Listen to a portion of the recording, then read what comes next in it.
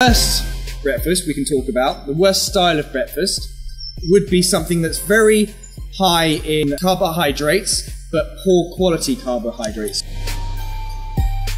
So Stephen's not wanting to, we're not judging people, however, let's just simply say the worst ones to have are things like pastries with a fizzy drink.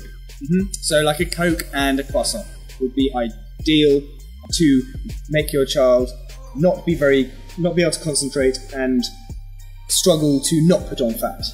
So conversely to that, well, if that's what we're told by the TV adverts that we should be feeding our child, what actually should we? So ideally, it would be something that's high in protein and high in good quality fats. So for example, an omelette with some avocado would be ideal. Something very similar to that. And we understand time is always an issue with getting children to school and things, but most of the time in all these Costas, coffee shops, Starbucks, you can still get those type of breakfasts. You just have to pull a few things out and move things around.